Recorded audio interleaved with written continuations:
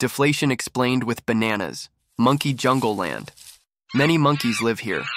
They use rocks to trade. Shiny rocks are money. Big banana trees everywhere. Super big harvest this year. So many yellow bananas. Piles and piles around. Something strange happens now.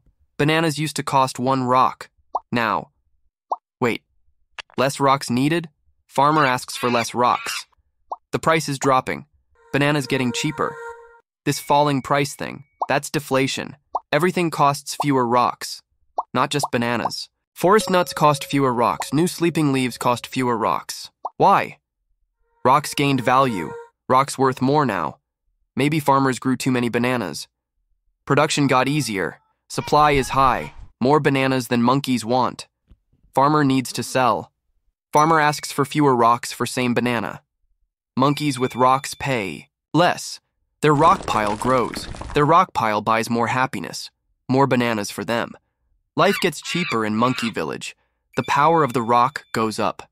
That's the key idea. Rocks buy more goods. Why this rock value rise happens, or why prices fall? Few big